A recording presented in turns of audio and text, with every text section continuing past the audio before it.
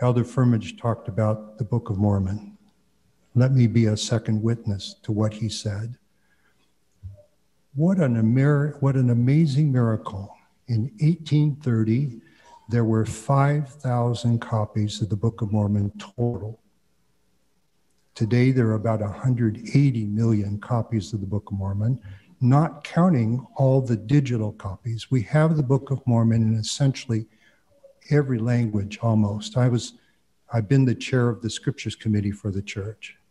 A very sacred opportunity.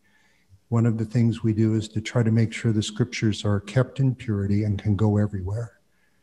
If you think about it, almost every country in the world now has a congregation of the Church of Jesus Christ of Latter-day Saints. Some are big, some are small, but almost everywhere there are congregations of our church. And almost everywhere there are what we call centers of strength.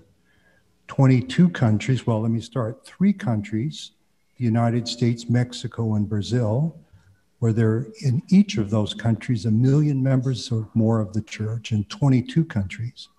3 in North America, 12 in Central and South America, 1 in Europe, 1 in Africa, and 4 in Asia, where in each of those countries there are 100,000 members or more of the church.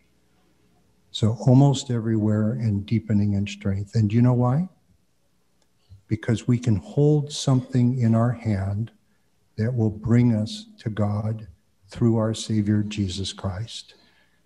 4,000 references, 100 different titles in the Book of Mormon to help us to understand who Jesus Christ is.